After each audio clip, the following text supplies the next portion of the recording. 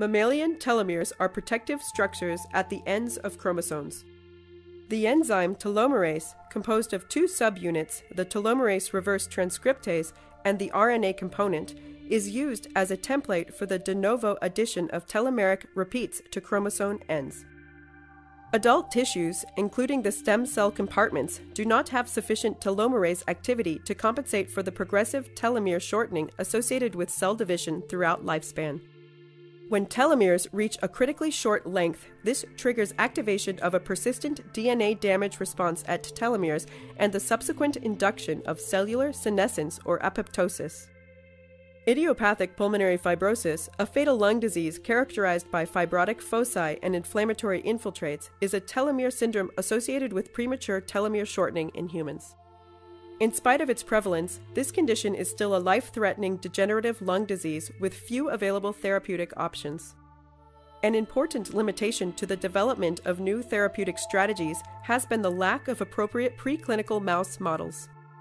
We recently demonstrated that treatment with low doses of bleomycin, which normally do not lead to pulmonary fibrosis in wild-type mice, however, results in full-blown progressive pulmonary fibrosis in telomerase-deficient mice. In this study, we used a telomerase reverse transcriptase-based gene therapy in mice diagnosed with pulmonary fibrosis owing to treatment with low doses of the lung-damaging agent bleomycin in the context of short telomeres. Our findings demonstrate that telomerase reverse transcriptase treatment significantly improves pulmonary function, decreases inflammation, and accelerates fiber disappearance in fibrotic lungs as early as 3 weeks after viral treatment, resulting in a more rapid improvement or disappearance of the fibrosis.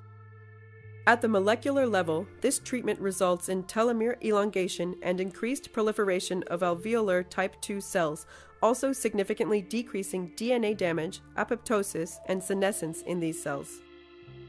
Further supporting these findings, telomerase treatments induces gene expression changes indicative of increased proliferation, lower inflammation, and decreased fibrosis in isolated alveolar type II cells. We provide a proof of principle that telomerase activation may represent an effective treatment for pulmonary fibrosis provoked or associated with short telomeres.